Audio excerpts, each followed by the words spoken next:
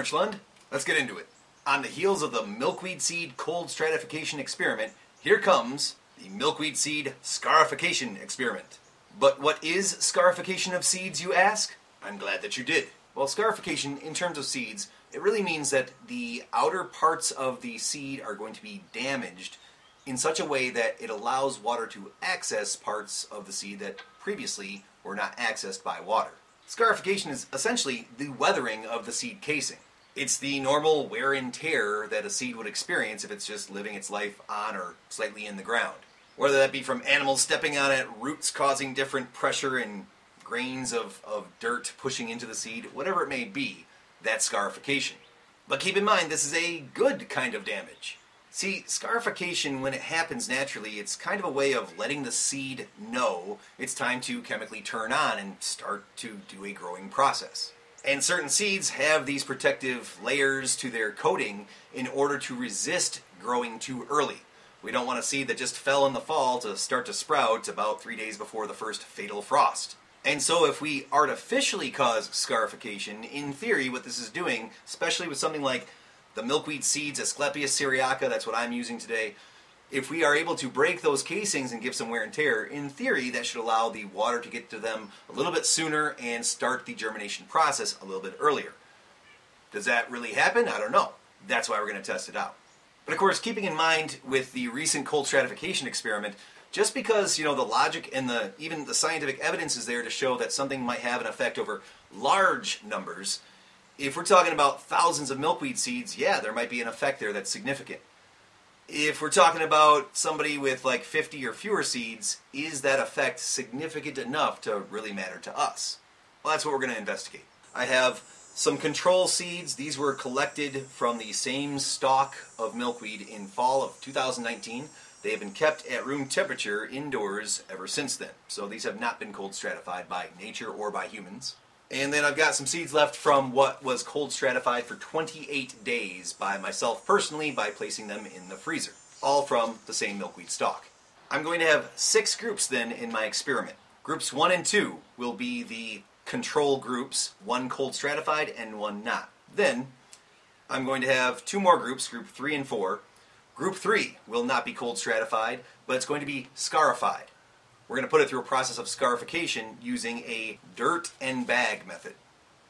And then group 4 is going to be the same thing, scarified with dirt and bag method, but it will have been cold stratified. And then groups 5 and 6. Another way to try some scarification is using a thumbtack method to just scratch the casing of the seed.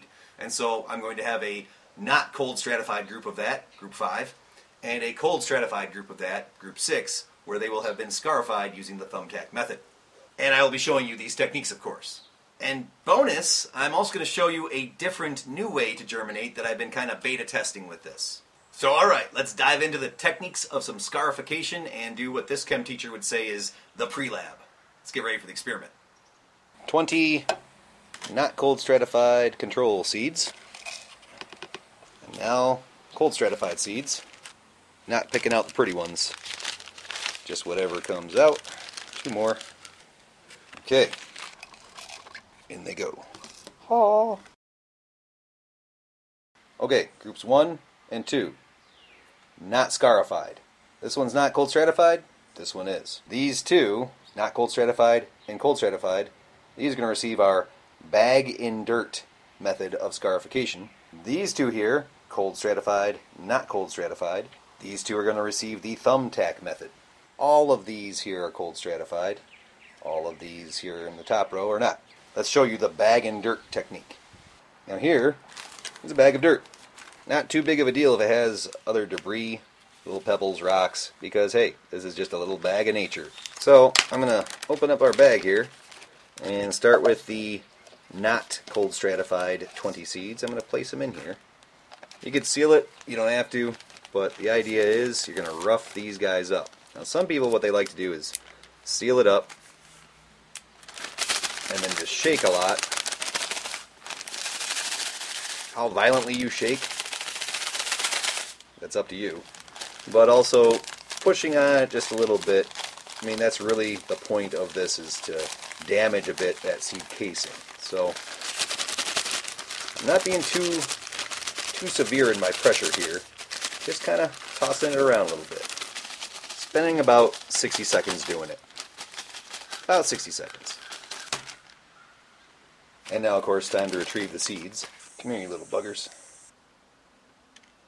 Yeah, number 20.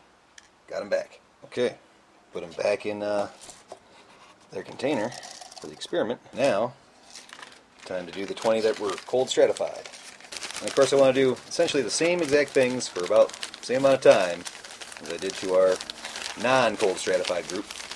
Working with it for about 60 seconds. Alright, there we go. Number 20. Back into their cup of cold stratification they go. Next up, the thumbtack method. Okay, so here's our non-cold stratified thumbtack scarification seeds. Now the goal here, again, is to make a scratch. I'm just going to do it lengthwise here. And it's kind of delicate work to do. Hold it with my finger and just kind of scratch in the same direction. Try to build a little bit of a groove. Once it's got a groove, do a little scratching. I'm just trying to scratch away a little bit of that brown coat. And if I'm getting to some white stuff, well, that's the actual seed material inside that has to grow, and so I don't want to damage that too much. But again, a little bit of damage is actually, as far as I understand, a good thing for this. We're going to find out. Then I flip it over to the other side, and I'm just going to do the same up and down, just holding it with a finger. I suppose, you know, some other little tool, handy tool, could hold the seed for you. And just already doing this one, and some of the others I beta tested with, yeah, it's a lot of work. If some of these side parts like break away, I'm not worried about that. Again, we are intentionally roughing up this seed. Now, could I have scratched this up a whole lot more? Certainly. I'm sure that there's a point of too much. So that's why I'm just going to be conservative here with this experiment and just do a couple scratches on each side and call it good. See if we get results from this. And now I'm going to do that to 19 more of these non-cold stratified seeds. And then I'm also going to do it to 20 of the cold stratified seeds. So I got some scratching to do. Okay, 20. Not cold stratified. And that took about 10 minutes. Whew, okay. And now I have done the thumbtack method to the other 20, the cold stratified 20. And that's a lot of work. So I hope we do get some significant results here, otherwise I don't know if this is worth the effort. But hey, that's why it's an experiment, we shall see. Alright, it's all set up. We're ready to germinate now. And what's this new germination method that I'm dropping on you? Well, it's just soaking the seeds. This is actually rattling around in my brain a little bit ago. You know, I like the germination method that I've done for years, but I kept thinking about it, why do I need that container with the paper towel for the seeds? Isn't it just essentially letting them soak? And of course, I looked, and yep, I'm late to the game. Plenty of people have been doing this for years. So, it's what I've been playing around with. I've enjoyed it a lot. I'm just going to pour the water and let these guys soak. But yes, this germination method has worked out for me pretty well with some beta testing that I did, and was able to sprout just fine. Now, once they start sprouting, then I'm going to transfer them to some mild, gentle soil so they can continue to burst out of that seed, not floating around with the others. When they do that, I'm going to be then marking that daily data, and we're going to just see, does this cause any of the seeds to sprout sooner than any of the others? But we're going to go ahead and jump to whenever some of these guys start to sprout to show you some of the first results. Alright, today is July 22nd, which means we're on day 5 of the experiment. And not only had I planned on anyway changing the water, but turns out there's some data to actually take today. So cool, already 5 days in, we got some things sprouting. Let's take a look. Pour them out. Just going to give it a quick wipe out. That way if there's any other plant life and mold or bacteria in there, just wiping it out. And again, when it comes to sanitation, these are seeds. They're pretty hardy. So I'm not worried about like disinfecting this and giving it a thorough cleaning. We're going to do just fine here. Alright, so let's see what we got as far as any sprouters. Ooh. You see that guy? Yeah. That little buddy's sprouting legs right there. Only one that sprouted in this group, but sprouted nonetheless. Okay, they're all back in there in our control, not cold stratified group. Ready for some more water. Good to go. Here's how I'm taking the data, and as you can see across the board, this is all pretty boring until today. But we have had 1 from group number 1 sprout, and that's for a total of 1 as of today. Okay, on to group 2. Looks like we got this guy here sprouting. Turns out there's another one sprouted here in the cold stratification control group. So that's actually 2 out of the 20. Group 3. These are the ones that have not been cold stratified and received the sand scarification. There's our 4 sprouters in group number 3. 4 for a total of 4. Now here's why you can't draw conclusions based upon limited information. Here we have the cold stratified and sand scarified group. We have just 1 sprout here. Okay, now we get to the thumbtack scarification. I do see at least one of them. Here's our first little sprouter right there. Just barely, but enough to call it. Yeah, I think that's the only one from this group that seems to have sprouted. Now, group 6. Okay, I looked and looked. I don't see any sprouting in this group. Alright, check back with you in a little bit when there's something else to report. Checking in July 26th, day 9 of the experiment. Yesterday and today, seems like there's plenty of action happening on. Let's check it out. You can see here's where I've been putting the ones that have sprouted, and it's just about time to get some of these guys out of here and into some soil. But as far as new ones being added to this one today, we got 2 new ones here in group 1. Group 2's got 1. Group 3's only got 1, but you know, this one's had the most action. Group 4, we're looking at least 4 for group 4. Group 5 and 6, I think I'm already willing to call it. I wouldn't use a thumbtack method. These seeds are looking pretty destroyed, pretty haggard. And also something I'm noticing, it's really tough to see on camera, but like the water's cloudier in these 2 thumbtack groups. So I think like really it's just damaging the seed and allowing mold to get to it and not getting too many results. However, we do have one that made it through my thumbtack brutalization. This guy's sprouting right here. I'm definitely liking this style of germination a bit better. And since these have been kept outdoors the whole time, I think that maybe just leads to being outdoors in July, warm months. I think that leads to further evidence that comparing this to last experiment, temperature is going to be playing a huge role in how fast these guys germinate. Okay, check back later. Alright, it's August 6th. Last time there was any action, it was August 1st. And if I'm putting this in the final edit, then things stayed that way. Let's see some data. We'll start with group 1. This was a pure control, non-cold stratified, not scarified group of 20 seeds. And of those 20 seeds, 10 sprouted. And from the graph, we can also see that the very first seed to sprout sprouted on day 5 of the experiment.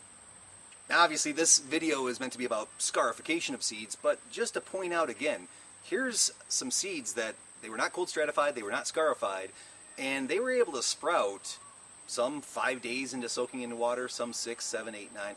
So, do you need to cold stratify? No, you don't. Okay, but just one graph doesn't give us a whole lot of context yet. Let's bring in a second one. Here's group 2. Now, comparing group 1 and group 2's data together, obviously nothing was scarified here, but it's just another chance to take a look at cold stratification versus not. Not a real significant difference there. Okay, let's keep going. Now, if we take these 2 groups, group 1 and 2, and we combine their data into one graph, we can just say, hey, we're ignoring whether it was cold stratified or not. Here's 40 seeds and what they did as far as which ones sprouted on which days. Here is the control for our scarification experiment. Here's 40 seeds that were not scarified. Pin that graph, pin that thought for a second. Now we're going to skip a little bit. Let's look at groups 5 and 6, and let's go ahead and do that at the same time. Here's their miserable looking graphs. These were the groups that were given the scarification treatment using a thumbtack. Do not do this. Of the 40 seeds that were given the thumbtack treatment, 5 sprouted. And I think that they are troopers for doing it. I think that these were probably the 5 that I least butchered. The seeds in this experiment with the thumbtack scarification, they were looking pretty haggard as the days went on. So hey, it's still a successful experiment. I learned something that, yeah, we shouldn't do. But here's a great example of just because somebody says it in a blog and the pictures look nice doesn't mean it's true, effective, or reliable. But again, it could just be that I butchered them too much. Alright, now here's where I think the data gets a bit interesting. Here is groups 3 and 4. These two groups received the same sandbag scarification. And to be honest, while doing that technique, I was a little bit worried that I was being too gentle. And it's interesting because, yeah, it looks like there's a significant difference worth bringing up. But a difference of what and how much? Let's take a look. Here's again, group 1 and 2. Here's their data lumped together into one graph. Here's our control, non-scarified. And now here's a graph of groups 3 and 4's data combined. These 40 seeds were all sand scarified. Now already you can see, yep, definitely a difference here. It's a slight difference, but it's still significant and it's worth pointing out and worth talking about. The data does seem to show that if you do scarification, at least in this way, no thumbtacks, but with sand in a bag and similar to how I did it, the data does seem to point to two things. Number one, seeds sprouting a little bit earlier. For the control groups 1 and 2, those 40 seeds that were not scarified, after 9 days, 11 of them had sprouted. In that same amount of time, for the sand scarified groups 3 and 4, 18 of those seeds had sprouted. That's 7 more than if you hadn't scarified. When you're dealing with 40 seeds, 7 out of the 40, that's a significant difference. So I think while, yes, there could be a chance that maybe this is just some randomness in there, I doubt it. It's doing what we would expect from scarification, from what other sources have told us it's likely to do, that it causes some seeds to be able to get access to that water a little bit earlier and thus sprout a little bit earlier. The second thing that it seems to be pointing to, and this is a conclusion I would say is a lot less firm, is that it does seem to be that more seeds did sprout. We got 19 seeds compared to 24 of them actually sprouting of the 40 and 40. 19 versus 24, it's worth bringing up. It's a difference. But also, let's just keep it in perspective. It does seem to be that you would have a higher sprout success rate, but this is still only 40 seeds for each group.